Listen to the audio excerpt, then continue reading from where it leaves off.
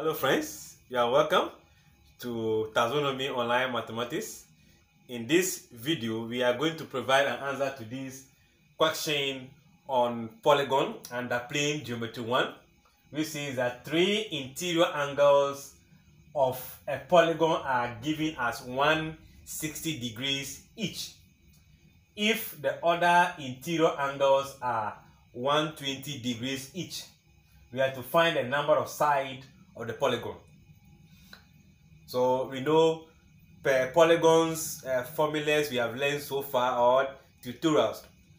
Finding the sum of the interior angle, the sum of exterior angle, finding interior angle and finding exterior angle. Those are the ways by which we can provide an answer to a question on polygon. So looking at this, I need to know the number of interior angles before I can be able to tell it is a pentagon or it is what? A hexagon. I don't know. If I were to know the number of interior angles, then automatically our number of sides is known. So what do? We have been given three of the angles. So this is 3. 160, 160, 160. Then the problem is here. The 120, we don't know whether there are 3 of them or 2 of them. So what do? We need to just assume that the number of sides is something we don't know. So in this case, if I assume that the number of sides is what? 6. If the number of sides is 6, then it means this is going to be 3 of them and this is going to be what? 3 of them. So I will just add and get my answer. Then the side will just be known as 6. So in order to find that, let's assume that the side is what? N, which we don't know. So if N is the side, so if we are saying that what? N is the side of the polygon, automatically we have taken 3 of the sides is gone. So 3 of the angles is taken as 160. So we are left with only this. So if the N is 5, it means if I've taken 3, how many is left? You know, we will left with 4, 2. It means this is 2. But if the N is 10, if 3 is gone, we are left with 7. How do we get a 7 and a 2? We subtract the 3 from the N. And in this case, our N is just what? Unknown variable. So it means that if I want to find the sum of all the angles, it will be 160 degree like this, or better still, in order to use the space well, I will say 3 times 160 degree. There are 3 of them.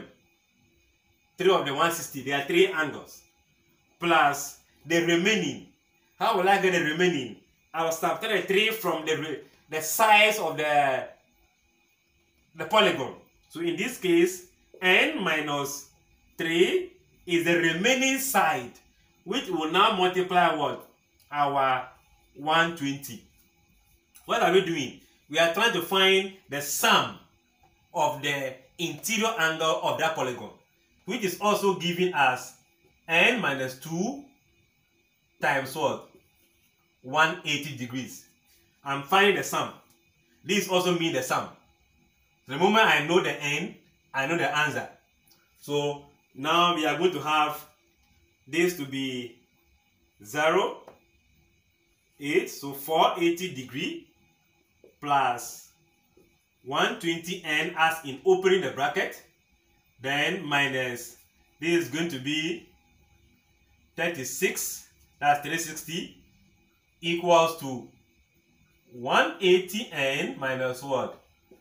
360 degree per this opening. What do we do? Let's try and see if we can group like terms. This is N. So you put them together. I'll send this 120 to the right so that this will come to the constant. So 480 minus 360. This is minus, become plus 360 equals to our 180 will stand. Then positive 120 become negative 120N. You can agree that negative 360 plus 360 will cancel out. So we are left with only 480 degree equals to, per this subtraction, we will be left with only 60 n. I believe you are getting the concept. So what do? We look for n, so we divide by the coefficient. So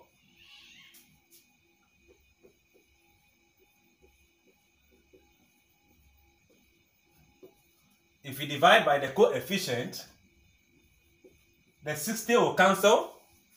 Then we are going to have this also go here. How many times? 8 times. So n is going to be what? 8.